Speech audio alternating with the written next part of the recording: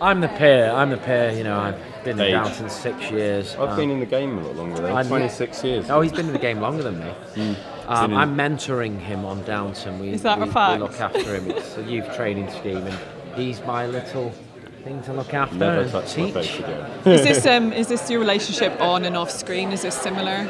It's abusive, yes, Yeah, very abusive. You see how I shook uncontrollably when he nearly touched me? Yeah. No, I like to think of I look after Rob much more than he looks after me, to be fair. Like you telling him to stand still. I'm like the embarrassing uncle, and that's me to him.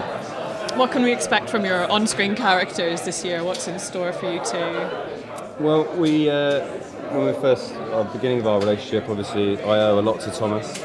You know, he looked after me with the velvet violin, and when nasty Denker was trying to manipulate me. Right. And then it's a kind of like a wariness. Everyone in the house is telling Andy lots of different things about Thomas. So how do I kind of deal with this relationship where, you know, we want to be like friends, similar kind of job, age, like, well, actually. But he's gay. But he's gay. Just say it. He's gay, and Andy's. Is Andy gay or straight? Is that an issue? No. He that's never divulged. But when he would find that out, it would be a huge fact for someone so young, and a daunting fact, because it was massive back then. It was illegal and against God, and to find that out, it's kind of a horrific thing for him to. So he doesn't know how to deal with Thomas. But I don't think it comes from a. I was kind of keen this year. It's not coming from a homophobic place. It's I didn't say that, son. No, I'm saying I it didn't now. say that, darling. I'm saying it now, mate.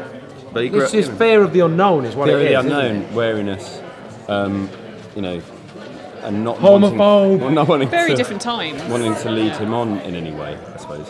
Okay. Yes, that's good. But that's not coming from your character, is it? That's not. Thomas was really put through the ringer last year.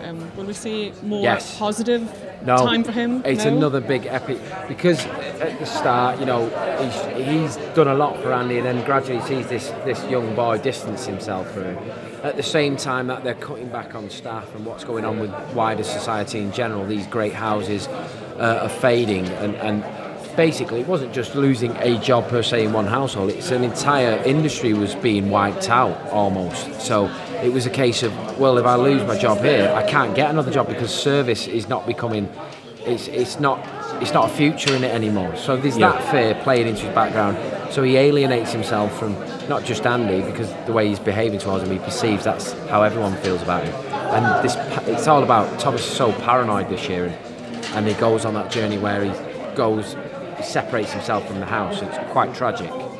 He's been consistently, I mean, he almost seemed to go on a redemptive path a little bit, but he's been consistently himself. Would you like to see him become a more likeable character, or do you want him to stay true to the end?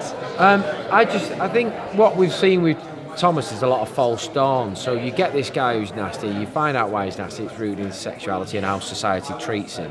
And then he sort of goes on a path to redemption, and he thinks he's a better person, but what we've realised with these false dawns is that Thomas has never truly been happy with himself. All the stuff with Jimmy after the black market and everything, he's sort of lived a lie and thinks, I am comfortable with being gay. We find out this series that he's not, really is not. I mean, we saw bits of it last year when he was trying to change his sexuality, and it looked last year that he might have made that turn and tried to level himself out, but he hasn't, so it continues in that vein to the bitter end.